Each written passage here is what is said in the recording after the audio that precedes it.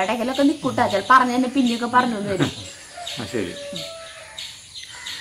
പ്രിയപ്പെട്ടവരെ നമസ്കാരം. നമ്മളിന്ന് ഒരു പുതിയ അധ്യായത്തിലേക്ക് കിടക്കുന്നുണ്ടാ. ഇത് നമ്മള് സരിതൊന്ന് പറഞ്ഞു കൊടുത്തേ പറയേ. അതായത് എന്നിട്ട് പറയണ്ടേ എഡിറ്റ് ചെയ്യണ കാര്യം. അതായത് ഒരു കമന്റ് വന്നിട്ടുണ്ടായിരുന്നു, നിങ്ങൾ എഡിറ്റ് ചെയ്യാണ്ട് ഒരു വീഡിയോ ഇടാൻ പറഞ്ഞിട്ട്. അതായത് നിങ്ങൾ എഡിറ്റ് ചെയ്യുമ്പോൾ നമ്മുടെ പ്രിയപ്പെട്ടവർ നമ്മളിൽ നിന്ന് എന്തൊക്കെയോ മറച്ചു വെക്കുന്ന പോലത്തെ ഒരു ഫീല് വരുന്നത് കൊണ്ട് എഡിറ്റ് ചെയ്യരുത്. അപ്പൊ ഇത് ഞങ്ങളുടെ ആദ്യത്തെ പരീക്ഷണാട്ടാ, എഡിറ്റ് ചെയ്യില്ല. ഇത് അങ്ങനെ ഒരൊറ്റ ക്ലിപ്പായിട്ടാണ് ഇടാ. എന്തൊക്കെ പറയുന്നോ എങ്ങനെയൊക്കെ ആയിരിക്കും, ചിലപ്പോ പറയും പിന്നെയും പറയും, ചിലപ്പോ ഇടയിൽ നിന്ന് പോവും, ഒന്നും അറിയില്ല. അപ്പൊ ഇതിങ്ങനെ പോട്ടെ. പിന്നെ നമ്മള് ഞാൻ ചെറുപ്പത്തില് നന്നായി പുസ്തകങ്ങൾ വായിക്കായിരുന്നു. അപ്പോൾ എനിക്ക് ഏറ്റവും ഇഷ്ടപ്പെട്ട വായന എന്ന് പറഞ്ഞു കഴിഞ്ഞാൽ ഏറ്റവും കൂടുതൽ വായിക്കുന്നത് നോവലുകൾ വായിക്കും. അതിൽ ഏറ്റവും ഇഷ്ടപ്പെട്ടത് ജീവചരിത്രം വായിക്കലായിരുന്നു. ആത്മകഥ, ജീവചരിത്രം, ആത്മകഥ വായിക്കാൻ ഭയങ്കര ഇഷ്ടമായിരുന്നു. അപ്പോൾ ചെറുകാടിൻ്റെ ജീവിതപാത, എൻ എം പിള്ള സാറിൻ്റെ ഇത്, ഞാൻ, ജീവിത സമരം, ഇങ്ങനെ ഓരോരുത്തരെ ഇതുകൾ വായിക്കും. അത് നമുക്ക് പ്രചോദനം എന്തുകൊണ്ടാണെന്ന് അറിയില്ല, ചെറുപ്പം തൊട്ട് തന്നെ വായിക്കും. വന്നിട്ടുള്ള വഴികൾ അത് ഭയങ്കര ഇഷ്ടമാണ് വായിക്കാനായിട്ട്. നമുക്ക് ജീവിതത്തിൽ പകർത്താൻ പറ്റുമെന്ന് നമുക്കൊന്നും അറിയില്ല, എന്നാലും വായിക്കും. ഇപ്പൊ കൊല്ലം കുറെ കഴിഞ്ഞപ്പോൾ ഇപ്പോഴാണ് സഫാരി ചാനല് തുടങ്ങിയത്. ചരിത്രം എന്നിലൂടെ എന്ന് പറഞ്ഞ പരിപാടി എനിക്ക് ഭയങ്കര ഇഷ്ടമായി. കാരണം വെച്ചിട്ടുണ്ടെങ്കിൽ ഞാൻ നമ്മള് ഓരോ ചരിത്രം എന്ന് പറഞ്ഞാൽ എനിക്ക് ഭയങ്കര ഇഷ്ടമുള്ള കാര്യമാണ്. പഴയ കാലഘട്ടങ്ങളെ കുറിച്ച് ആലോചിക്കുക, അതിനെക്കുറിച്ച് പറയുക. അതുകൊണ്ടാണ് നമ്മുടെ ഈ പാചകവീഡിയെല്ലാം ഒക്കെ കുറെ അങ്ങനത്തെ പഴയകാല ചരിത്രങ്ങൾ നമ്മൾ പറയുന്നത് കേട്ടോ. സരിത ഡിഗ്രിക്ക് പഠിക്കായിരുന്നു അല്ലേ? ഡിഗ്രിക്ക് ഞാൻ പറയും BA ഹിസ്റ്ററി എടുത്തിട്ട് പഠിക്കായിരുന്നു. ഹിസ്റ്ററി അത്രക്ക് ഇഷ്ടമാണ്. ഡിഗ്രി തോറ്റില്ലേ, കളിച്ചാറും തോറ്റില്ലേ? ഒരു വട്ടം കൂടി ഒന്ന് എഴുതി എടുത്തിട്ട് പഠിക്കായിരുന്നു. ശ്രദ്ധിച്ചില്ല. പണ്ടത്തെ കഥകൾ കാണുമ്പോൾ ചേട്ടൻ എന്തിനാണെന്നറിയോ, ഒരു സ്ഥലം കാണുമ്പോൾ ഈ സ്ഥലത്ത് ആ കാലഘട്ടം എങ്ങനെയായിരിക്കും, ആ സമയത്ത് ഇവിടെ എങ്ങനെയായിരിക്കും ഉണ്ടാവുക, അവരുടെ ലൈഫ്, അവരുടെ ജീവിതം എങ്ങനെയായിരിക്കും, അങ്ങനെയൊക്കെ ചിന്തിച്ച് അതൊക്കെ മനസ്സിൽ കാണും. അങ്ങനെ അപ്പൊ അങ്ങനെയാണ്. അപ്പൊ ചരിത്രം എന്നിലൂടെ നമ്മൾ കണ്ടപ്പോ, അതായത് പ്രശസ്തരായ ഓരോരുത്തര് പുസ്തകങ്ങൾ എഴുതുന്ന പകരം അവരുടെ ഇതിലാണ് പറയാനുമ്പോ ഭയങ്കര ഇഷ്ടം തോന്നി. അപ്പൊ അങ്ങനെ അത് കാണുമ്പോൾ ഞാൻ വിചാരിക്കും, നമുക്കുണ്ടല്ലോ ചരിത്രം, നമുക്ക് ഇങ്ങനെ പറയാനുള്ള ഒരു വേദി കിട്ടിയിട്ടുണ്ടെങ്കിൽ നമ്മളിന്ന് പൊരിക്കും എന്ന് പറഞ്ഞു കഴിഞ്ഞിട്ടുണ്ടെങ്കിൽ നമ്മുടെ ജീവിതത്തെ പറയും എന്ന് വിചാരിച്ചു. അപ്പൊ ഒരിക്കലും ചാൻസ് കിട്ടില്ല നമുക്ക്. അത് പ്രശസ്തരായ സെലിബ്രിറ്റികൾക്ക് മാത്രമാണ് അതിൽ ചാൻസ്. ഒരുവിധ ചാനലുകളൊക്കെ അങ്ങനെയല്ല, സാധാരണക്കാർ വല്ലവരും പോയിട്ട് പറയാ ഓർക്ക പറഞ്ഞോ, അത് പറയണം. ശരി.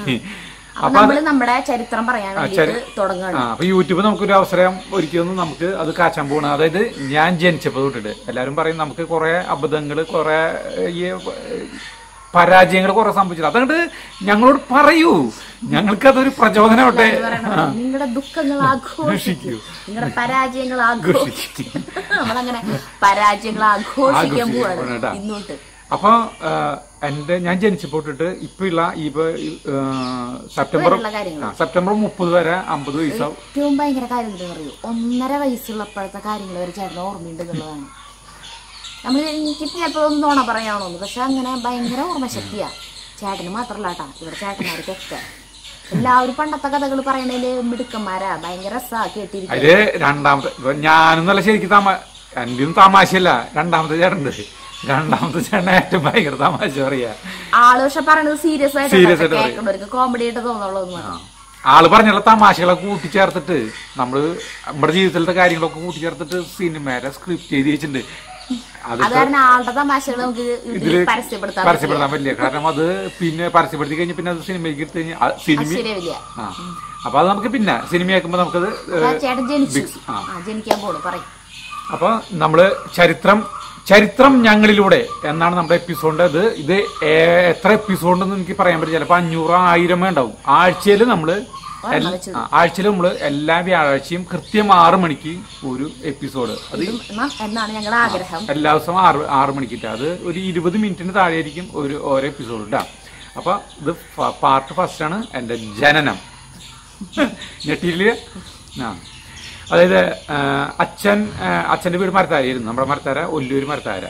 കണ്ണിൽ ഒത്തിരിക്കോട്ടോ, ഒല്ലൂര് മരത്താര ഒല്ലൂര് മരത്താര കണ്ണിൽ ഇങ്ങടാണ് വരല് വരണതേ. അതെ, നമ്മുടെ മാതൃഭൂമി ചാനലില് അതൊന്നും പറയണ്ട, തമാശയായിട്ട് അത് പറയുന്നത് കേട്ടെ. നേരെ ചൊവ്വ എന്ന് പറഞ്ഞ പരിപാടിയില് ഒരാൾ പരിപാടി അതിൽ പിന്നെ ആളെ പേര് ഞാൻ മറന്നുപോയി. അപ്പൊ നേരെ ചൊവ്വയില്ലേ, അപ്പൊ കാന രാജേന്ദ്രൻ ഉണ്ട്, നമ്മുടെ CPIയുടെ സംസ്ഥാന സെക്രട്ടറി കാന രാജേന്ദ്രൻ എന്ന് പറഞ്ഞ ആളെടുത്ത് അഭിമുഖം നടത്താണ്. അപ്പൊ ഇങ്ങനെ ആള് വർത്താനം പറയുമ്പോ ഇത് ഇങ്ങനെ കയ്യും കൊണ്ട് ഇങ്ങനെ നിൽക്കും. അപ്പൊ ആളെ ഒന്ന് അലസോരപ്പെടുത്തിയ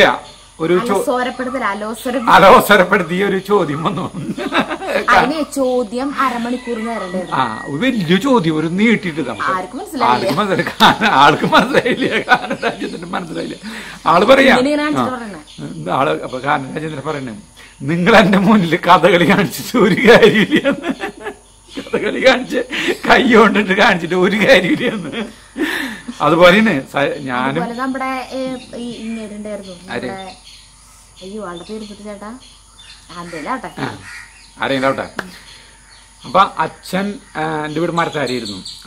അവര് അച്ഛന് ചേട്ടൻ, അനിയൻ, പിന്നെ 3 പെങ്ങന്മാര്, അങ്ങനെ അവര് 6 മക്കള്.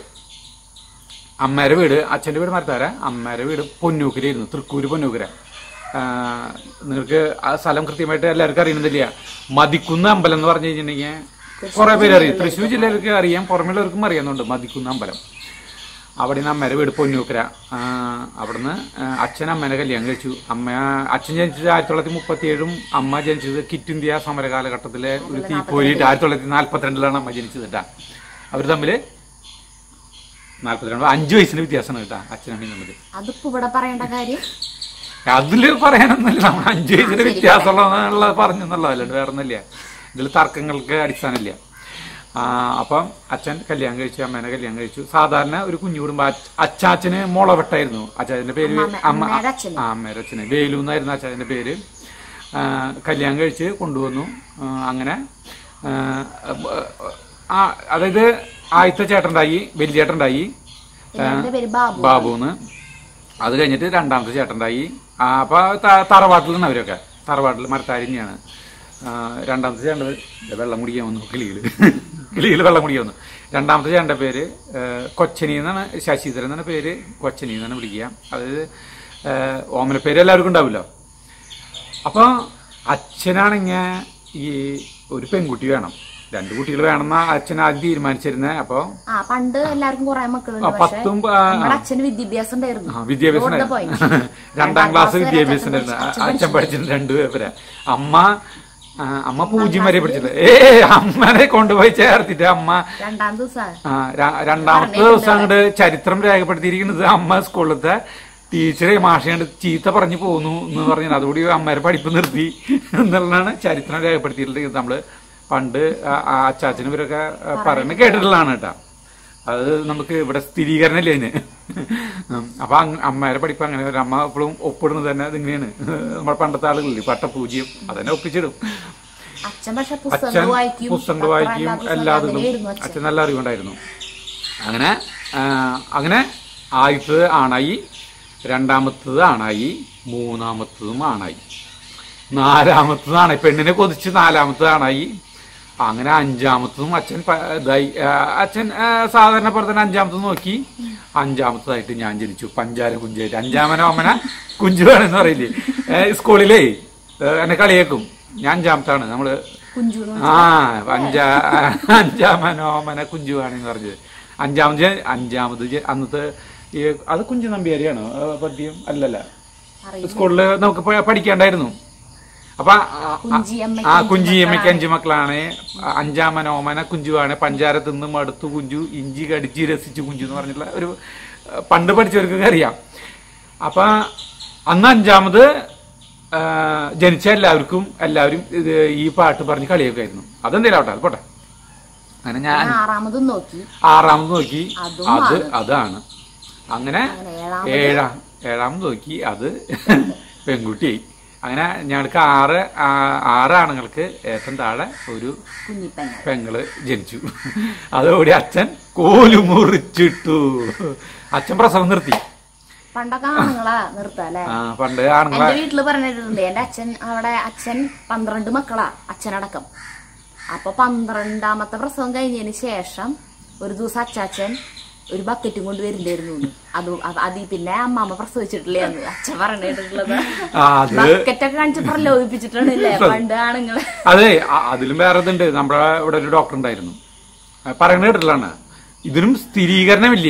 ചിലപ്പോൾ കേട്ടില്ല, പല സ്ഥലങ്ങളിലും ഇതിനെ പലതരത്തിൽ പറയുന്നുണ്ടാവും. അതെന്തെങ്കിലും ആവട്ടെ. അപ്പൊ ഡോക്ടറാണ് ഇവിടുത്തെ ഒരാളെ പ്രസവം നിർത്തിയിരുന്നേ. ആളുടെ ശേഷി നിർത്തിയത്. ശേഷി എന്ന് പറഞ്ഞപ്പോ മനസ്സിലായല്ലോ. നിർത്തിയത്. അത് നിർത്തി കഴിഞ്ഞിട്ട് പിന്നെ അയാളുടെ ഭാര്യ ഗർഭിണിയായി, വീണ്ടും ഗർഭിണി. ഇയാൾക്ക് കഴിയുമെന്ന് ഡോക്ടറെ എത്തി ചെന്നു. ഡോക്ടറെ വിളിച്ചു ഒരു അമ്പരപ്പ് ചീത്തയാ പറഞ്ഞു. ഡോക്ടറെ അമ്പരപ്പ്. ഡോക്ടർ ആദ്യം കൈ കെട്ടി എന്നിട്ട് ഇതൊക്കെ കെട്ടു നിന്നു കൂളായിട്ട്. കാരണം പ്രസവം നിർത്തിയിട്ട് എന്റെ ഭാര്യ വീണ്ടും ഗർഭിണിയായി എന്ന് പറഞ്ഞിട്ടാണ്. ഡോക്ടറെ പിഴവാണ്. കാരണം വെച്ചിട്ടുണ്ടെങ്കിൽ അത്രയും വലിയ തെറ്റാണ് ചെയ്തിട്ടുള്ളത്. ഡോക്ടർ കൂളായിട്ട് ഇത് കൈ കെട്ടി നിന്നിട്ട് പറഞ്ഞു, തന്റെ പറച്ചിൽ കഴിഞ്ഞാ ഞാനേ തന്റെ നിർത്തിയിട്ടല്ലോ, നാട്ടിലുള്ള ആണുങ്ങളെ നിർത്തിയിട്ടില്ല എന്ന് പറഞ്ഞ് ആള് കുടുംബം താറുമാറായിണ്ടാവും. അത് നമുക്കറിയില്ല. അങ്ങനെ ഒരു സംഭവം ഉണ്ടായിട്ട് കഥ പ്രചരിച്ചിട്ടുണ്ട്. അതെന്തെങ്കിലും ആവട്ടെ. അങ്ങനെ ബക്കന്റെ കഥ. അങ്ങനെ അച്ഛന്റെ 5ാമത്തെ മോനായിട്ട് ഞാൻ ജനിച്ചു. അപ്പൊ അച്ഛന്റെ അടുത്ത് ഞാനേ ഒരു പ്രാവശ്യം ചോദിച്ചിട്ടുണ്ട്. അച്ഛനെ അന്ന് അച്ഛൻ പറയാറുണ്ട്, ഇപ്പൊ 2ാമത് പെൺകുട്ടി ഉണ്ടായിരുന്നു, ഞാൻ 2എണ്ണത്തോടുകൂടി നിർത്തിയേനേന്ന്. അപ്പൊ അങ്ങനെയാണ് ചേട്ടനൊന്നും ഭൂമിയില് ഭൂജാതനാവില്ല. പക്ഷെ ഞാനപ്പൊ എന്ത് ചെയ്തേനെ? വേറെ ആളെ കല്യാണം കഴിച്ചു പോയിരിക്കും. എന്നിട്ട് എന്തിട്ടാ അപ്പൊ അച്ഛൻ്റെ അടുത്ത് ഞാൻ ചോദിച്ചു, 7ാമത്തെയും ആണെന്നെയാന്ന് വിചാരിക്കും. ഇപ്പൊ 7ാമത്തെ പെണ്ണാണല്ലോ, 7ാമത്തെയും ആണിനെന്നെയാണ് അമ്മ പ്രസവിച്ചെന്ന് വെച്ചെങ്കിലോ? അപ്പൊ അച്ഛൻ വീണ്ടും ഇനി 8ാമത് നോക്കുമായിരുന്നോ എന്ന് ചോദിച്ചപ്പോ അച്ഛൻ പറഞ്ഞു, അതന്ന് 7ാമത്തെ അമ്മയ്ക്ക് വയറ്റിലുണ്ടായപ്പോ തന്നെ ഞാൻ ഉറപ്പിച്ചിട്ടുണ്ടായിരുന്നു, ഇതാണായാലും പെണ്ണായാലും ഇതോടുകൂടി നിർത്തുന്നു. കാരണം 10-14 കൊല്ലായി കല്യാണം കഴിഞ്ഞിട്ട്. കല്യാണം കഴിഞ്ഞ അന്ന് തൊട്ട് എന്ന് നോക്കുമ്പോഴും അമ്മയുടെ വയറിത്ര. അപ്പൊ അത് കാരണം കൊണ്ട് ഞാൻ അന്ന് ഉറപ്പിച്ചിട്ടുണ്ടായിരുന്നു, ഇതോടുകൂടി മതി, ആണായാലും പെണ്ണായാലും ഉറപ്പിച്ചിട്ടുണ്ടായിരുന്നു. പക്ഷെ ഭാഗ്യത്തിന് അച്ഛന്റെ ആഗ്രഹം പോലെ 7ാമത്തെ പെണ്ണായി. 7ാമത്തെ പെണ്ണെന്ന് പറഞ്ഞിട്ടുണ്ടെങ്കിലേ പ്രീതി എന്നാണ് പേര്, ചേച്ചിയുടെ പെങ്ങളുടെ പേര്. ഇത്ര പാവം. നമ്മുടെ കുടുംബത്തിന്റെ മൊത്തത്തിൽ പരിചയപ്പെടുത്തുമ്പോ കാണിച്ചു. അപ്പൊ നിങ്ങൾക്ക് ആളെ കാണുമ്പോ എന്നെ മനസ്സിലാവും. 6 ആങ്ങളമാരെ അനിയത്തിയാന്ന് ആലോചിക്കണം. എന്തൊരു പാവാന്നറിയോ? സംസാരം സൗണ്ട് തന്നെ പുറത്തേക്ക് വരില്ല ചേച്ചിയുടെ. അത്ര പാവം എന്ന് പറഞ്ഞാൽ അത്ര പാവം. ഞാനൊക്കെ ഇരുന്നെങ്കിലേ 6 ചേട്ടന്മാരുണ്ടായിരുന്നെങ്കിൽ എനിക്ക് ഈ റോട്ടി കൂടെ ഞാൻ ഒരാളെ നടത്തിയല്ലേ ഇവിടെ അതെല്ലാവരും പറയും. ചേച്ചി അത്ര പാവാ. എങ്ങനെ അപ്പൊ നമ്മളെവിടെ പറഞ്ഞു നിർത്തിയത്? അപ്പൊ ചേട്ടൻ ജനിച്ചു. അപ്പൊ അച്ഛൻ ഭയങ്കര തമാശയാ പറയാ. അച്ഛനെ ഭയങ്കര തമാശ പറയാം. ഞാൻ ഇത് അച്ഛൻ അമ്മേനെ പറ്റിട്ട് പറയുന്നത് ഒരു ഉപമയാണ് പറയുന്നത് കേട്ടാ. വേറെ പറയണ്ടല്ലേ? വേണ്ട, പറയുന്നില്ല. അത് ചിലപ്പോ ഈ പെണ്ണുങ്ങൾക്ക് തമാശയായിട്ട് അത് വേണ്ട. പോട്ടെ. അപ്പൊ ഇവിടെ എന്ന് പറഞ്ഞു കഴിഞ്ഞിട്ടുണ്ടെങ്കിൽ എല്ലാ വീട്ടിലും ഈ ചുറ്റുവട്ടത്തൊക്കെ ഞങ്ങളുടെ എല്ലാ വീട്ടിലും 7 മക്കൾ വീതം. ഒരുവിധം ഒരു 5-8 ഫാമിലിക്ക് 7 മക്കൾ വീതം. പക്ഷെ എല്ലാ വീട്ടിലും 3 പെണ്ണ് 4 ആണ്, അല്ലെങ്കിൽ 4 പെണ്ണ് 3 ആണ്, 2 ആണ്, 5 പെണ്ണ്, ഇങ്ങനെയൊക്കെയാണ് എല്ലാ വീട്ടിലും. മൊത്തം 7 പേരുണ്ടാവും. അങ്ങനെയാണ് നമ്മുടെ ഈ ജനനത്തെ പറ്റിയിട്ട് പറയാനുള്ളത്. അങ്ങനെ ഈ മരത്താകർന്ന് ഇവിടെ വന്നു. ഒല്ലൂരല്ല ശരിക്കും പറഞ്ഞത്. ഒല്ലൂരിൽ നിന്ന് ഇങ്ങോട്ട് 2 കിലോമീറ്റർ ഇങ്ങോട്ട് പോരണം. മരത്താകർന്ന് 3.5 കിലോമീറ്ററാണ് ഇങ്ങോട്ട് നമ്മുടെ വീട്ടിലേക്കുള്ള ഇത്. ഇവിടെ അച്ഛൻ സ്ഥലം വാങ്ങിച്ചു. അങ്ങനെ രണ്ടാമത്തെ ചേട്ടന് ഒരു 1.5 വയസ്സുള്ളപ്പോഴാണ് ഇങ്ങോട്ട് വന്നിട്ടുള്ളത്. ഇവിടെ സ്ഥലം വാങ്ങിച്ച് ഇവിടെ ഒരു വീട് ശേഷം വാങ്ങിയിട്ടുള്ളത്. അച്ഛൻ പറഞ്ഞിട്ടുണ്ട് 1500 രൂപയ്ക്കാണ് അച്ഛൻ അന്ന് ഇവിടെ സ്ഥലം വാങ്ങിച്ചിട്ടുള്ളത്. അച്ഛൻ ഞാൻ അച്ഛന്റെ തൊഴിലിനെ പറ്റി പറഞ്ഞ, അച്ഛന് ഓട്ട് കമ്മിയില് ഓട് വേവിക്കലാണ് പണി. ഓട് വേവിക്കുക എന്ന് പറഞ്ഞു കഴിഞ്ഞിട്ടുണ്ടെങ്കിൽ നമ്മുടെ അന്ന് ഈ ഓടിന്റെ പെരയില്ലേ, പെരയുടെ ഓട് ചൂളയിൽ വേവിക്കുക, വിറകിട്ടിട്ട് വേവിക്കുക എന്നുള്ളതാണ്. അത് വലിയ ഒരു വൈദഗ്ധ്യം ആവശ്യമുള്ള ഒരു പണിയാണ്. കാരണം കറക്റ്റ് വെന്ത് കിട്ടണം, വേവ് കൂടാൻ പാടില്ല, പറയാൻ പാടില്ല. വേവ് കുറഞ്ഞു കഴിഞ്ഞിട്ടുണ്ടെങ്കിൽ നമ്മള് ഈ ഓട് മേഞ്ഞില്ലേ, അത് മഴ പെയ്യുമ്പോ ആ ഈ കളിമണ്ണൊക്കെ അത് കുതിരും, നമ്മുടെ വീട് ചോരും, അത് പൊട്ടിയൊക്കെ ഒലിച്ചൊക്കെ പോകും. അപ്പൊ ഓട് കഴിക്കുന്നതില് അച്ഛൻ ഭയങ്കര കഴിവുള്ള ഒരു വ്യക്തിയായിരുന്നു. കൃത്യമായിട്ട് ഇപ്പൊ ഒരു മുറിയില് 6000-6500 ഓടൊക്കെ വെക്കും ഒരു റൂമില്. എന്നിട്ട് ഇതിന്റെ ഇപ്പുറത്ത് വിറകിട്ട് കത്തിക്കുമ്പോൾ ആ വിറകിന്റെ ഇതുകൊണ്ട് ആ ചൂട് കൊണ്ട് ഈ ഓട് മുഴുവൻ വേകും. അങ്ങനത്തെ ഒരു അതിവിദഗ്ധമായിട്ടുള്ള ഒരു ജോലിയാണ് അച്ഛൻ ചെയ്തു. അച്ഛൻ അതിൽ പ്രഗത്ഭനായിരുന്നു. ചൂട് ഭയങ്കരമായിരുന്നു. പിന്നെ അതിൽ വേറെ കാര്യം എന്ന് വെച്ചിട്ടുണ്ടെങ്കിൽ ഒരു ഓട്ട് കമ്പനി എന്ന് പറഞ്ഞു കഴിഞ്ഞാൽ ഒരു ചിലപ്പോൾ 3 ഏക്കർ 2.5 ഏക്കർ സ്ഥലം ഉണ്ടാവും. അതിൽ 150 ജോലിക്കാരുണ്ടാവും, കാര്യങ്ങളൊക്കെ ഉണ്ടാവും. സാധാരണ എല്ലാവരും 8 മണി തൊട്ടിട്ട് വൈകുന്നേരം 6 മണിയാകുമ്പോൾ പണി കഴിഞ്ഞ് പോവുകയാണെങ്കിലും അച്ഛന്റെ ജോലി എന്ന് പറഞ്ഞു കഴിഞ്ഞാൽ ചിലപ്പോൾ ഒരു 3 മുറിയൊക്കെ വേവിക്കാണ്ടാവും, 3 റൂമൊക്കെ വേവിക്കാണ്ടാവും. അത് 3 മുറിയും ഒരേ സമയം വേവിക്കാൻ പറ്റില്ല. ഒരെണ്ണം ഏകദേശം പാകമായി കഴിയുമ്പോഴാണ് അടുത്തേക്ക് തീ കിടക്കുക. അങ്ങനെയാണ് അതിന്റെ രീതി. അപ്പൊ പുലർച്ചെ 4 മണിക്കും 3 മണിക്കൊക്കെ പോയി കഴിഞ്ഞിട്ട് അത് വേവിക്കാൻ തുടങ്ങി കഴിഞ്ഞാൽ അച്ഛന് വൈകുന്നേരം ഒരു 7 മണി 8 മണി അല്ലെങ്കിൽ രാത്രി 10 മണി 12 മണി ആകുമ്പോൾ വീട്ടിൽ വരാൻ പറ്റില്ല. അതായത് കൃത്യസമയം എന്നില്ല, മനസ്സിലായ? നമ്മള് കൂലിപ്പണി എന്ന് പറഞ്ഞു കഴിഞ്ഞാൽ കൃത്യസമയം കാലത്ത് 8 മണി തൊട്ടിട്ട് വൈകുന്നേരം 6 മണി വരെ, അങ്ങനത്തെ അല്ലാന്ന് മനസ്സിലായി. അതായത് അച്ഛൻ പുലർച്ചെ പണിക്ക് പോവും ഇവിടുന്ന്. പിന്നെ ഇവിടെ സ്ഥലം വാങ്ങിച്ചു കഴിഞ്ഞിട്ട് ഇവിടെ കുടിലൂത്തി എന്ന് പറയുന്നത്. കുടിലെന്ന് പറഞ്ഞു കഴിഞ്ഞിട്ടുണ്ടെങ്കിൽ ഇപ്പിയുള്ള തലമുറയ്ക്ക് അറിയില്ല. ഈ ഓലയൊക്കെ വെച്ചിട്ട് ഒരു വീട്. അങ്ങനെ ഞങ്ങളെ കൊണ്ടിട്ട് ചെറിയേട്ടനെയും കൊണ്ടിട്ട് ഇവിടെ വെച്ചിട്ടാണ് ഞാനൊക്കെ ജനിച്ചത്. എന്റെ ജനനം എന്നൊക്കെ പറഞ്ഞു കഴിഞ്ഞിട്ടുണ്ടെങ്കിൽ അന്ന് ആശുപത്രിയിലല്ല, വൈറ്റാട്ടിയാണ് നമ്മളൊക്കെ പ്രസവം എടുത്തത്. നമ്മുടെ വൈറ്റാട്ടി എന്ന് പറഞ്ഞ ഒരു അമ്മറാളെന്ന് പറയും. ആള് നമ്മൾ സിനിമയിലൊക്കെ ഉണ്ടാവുന്നത് മറ്റേ ഈ ഒരു മഞ്ചലില് ഒരു വയസ്സായ ഒരു അമ്മാമനെ എടുത്തിട്ട് തോളത്തിട്ടിട്ട് ഇങ്ങനെയുണ്ട് 2 പേരിങ്ങനെ എടുത്ത് കൊണ്ടുവരുന്നതൊക്കെയാണ് നമ്മൾ കണ്ടുപോകുന്നത്. പക്ഷെ ഈ വൈറ്റാട്ടി ഈ പ്രസവം എടുക്കുന്ന ആളെന്ന് പറഞ്ഞു കഴിഞ്ഞാൽ അമ്മറാളെന്ന് പറയാ. ആള് കാറില് ഇവിടത്തെ നായന്മാര് സ്ത്രീകളെ ആളെന്ന് പറഞ്ഞു കഴിഞ്ഞാൽ വല്ലപ്പുഴ വൈദ്യരെന്ന് പറയും. ഭയങ്കര പ്രശസ്തനായ വൈദ്യരാണ് നമ്മുടെ ഇവിടെ ഉള്ളത്. ഭ്രാന്തിന്റെ ചികിത്സയുള്ള വൈദ്യര്. ആളുടെ ഭാര്യയാണ് ഈ അമ്രാള്. ആള് കാറിലാണ് വരാ. ഭയങ്കര അടിച്ചുള്ള ഒരു ആള് വന്നിട്ട് പാളയില് ഇന്ന് പ്രസവം എടുക്കുക. ആ പ്രസവം എടുക്കണ സമയത്ത് എന്ന് പറഞ്ഞിട്ടുണ്ടെങ്കിൽ ഈ നാട്ടിലുള്ള എല്ലാവരും പ്രസവം എടുത്ത സമയമാണ് ഇങ്ങനെ അമ്രാട് വന്ന് കഴിഞ്ഞിട്ടുണ്ടെങ്കിൽ ഈ നാട്ടിലുള്ള എല്ലാവരും ഈ വീടിന് ചുറ്റും ഉണ്ടാവും. വലിയ സംഭവമാണ്. അയ്യോടെ മുണ്ടലിക്ക് തുടങ്ങി. ഞങ്ങളെ ഒരു കാര്യമായിട്ട് നിർത്താണ്ട് ഇപ്പൊ ഇതുവരെയായിട്ട് എഡിറ്റ് ചെയ്തിട്ടില്ല. ഇതുവരെയായിട്ട് എഡിറ്റ് ചെയ്യാണ്ടാണ് പടയ്ക്കുന്നത് നമ്മളിട്ടാ. അപ്പൊ അവിടെ ജോബിന്റെ അമ്മ മുണ്ടലിക്ക് തുടങ്ങി. അപ്പൊ ഒരു ഇതായിരിക്കും മാറില്ല. അപ്പൊ എനിക്ക് 2 വയസ്സുള്ളപ്പോ അനീനെ അമ്മ ഇവിടെ പ്രസവം എടുത്തു. പിന്നെ 4 വയസ്സുള്ളപ്പോ അനീനെ പ്രസവം എടുത്ത് എനിക്ക് കൃത്യമായിട്ട് ഓർമ്മയില്ല, നേരി ഓർമ്മയില്ല. പക്ഷെ അനീത്തിനെ പ്രസവം എടുത്തപ്പോ എനിക്ക് നല്ല ഓർമ്മയുണ്ട്. അപ്പൊ 4 വയസ്സായി. 4 വയസ്സുള്ള കാര്യങ്ങൾ ഓർമ്മയുണ്ട്. അത് കഴിഞ്ഞിട്ട് എനിക്ക് ഓർമ്മ എന്ന് പറഞ്ഞത് എന്റെ ഓർമ്മകള് ചെറുതായി തുടങ്ങണത് ഒരു 1.5 വയസ്സ് 2 വയസ്സുള്ളപ്പോ എന്നെ അമ്മ ഒരു കല്യാണത്തിന് കൊണ്ടുപോയിട്ട് അന്ന് താലികെട്ടിന്റെ സമയത്ത് പെണ്ണുങ്ങളൊക്കെ കൂടിയിട്ട് വട്ടം കൂടി നിന്നിട്ട് കൊരവിടും.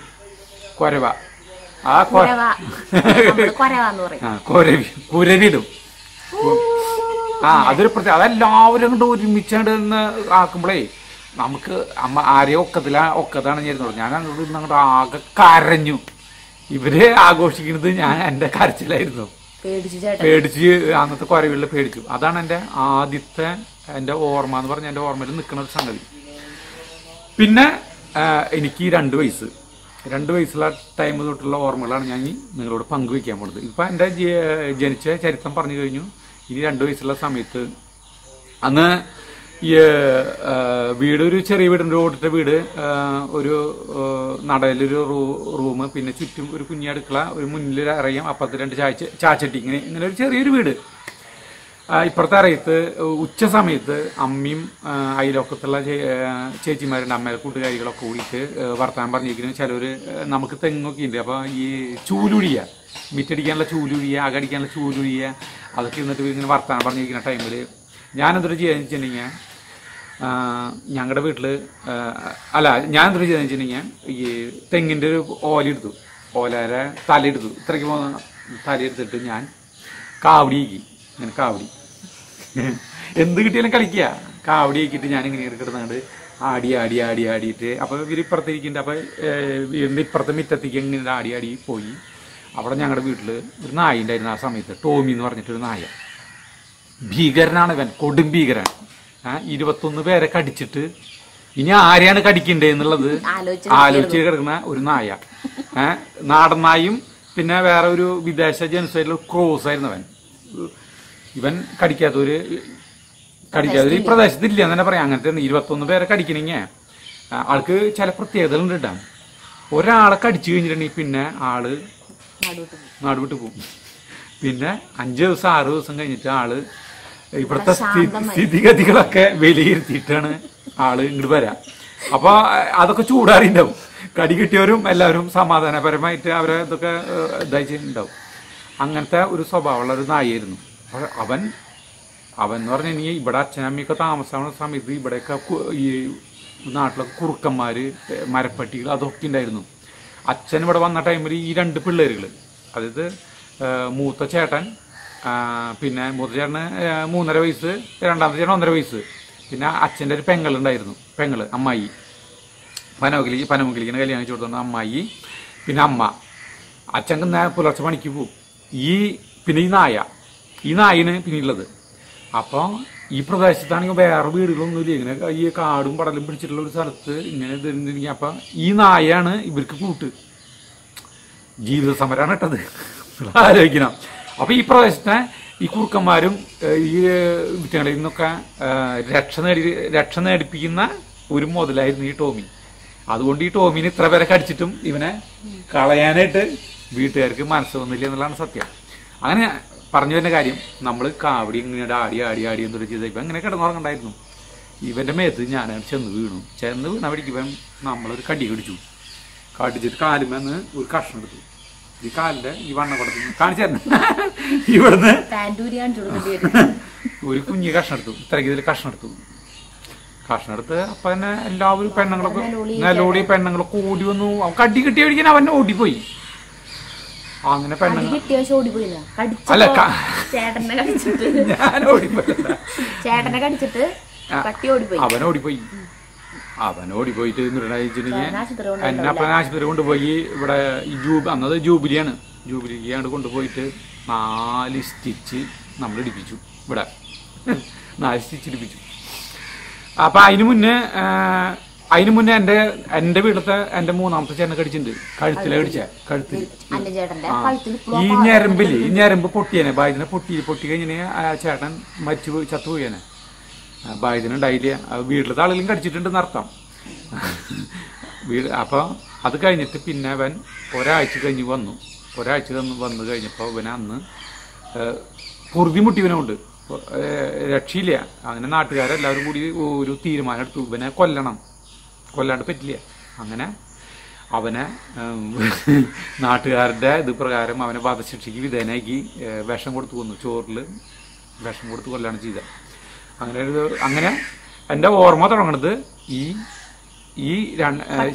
പട്ടിയുടെ കടിയും തൊട്ടിട്ടാണ് ഞാൻ ഓർമ്മയിലേക്ക് കിടക്കുന്നത് കേട്ടാ. അതെ, ആ കുറ്റം നമ്മുടെ തന്നെയാണ്. നമുക്കറിയൂ,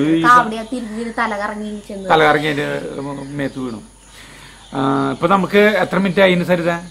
ഇപ്പൊ സമയം 24 മിനിറ്റ് ആയി. അപ്പൊ നമുക്ക് ഇനി നമ്മൾ ചരിത്രത്തിലേക്ക് കടക്കാണ് കേട്ടോ.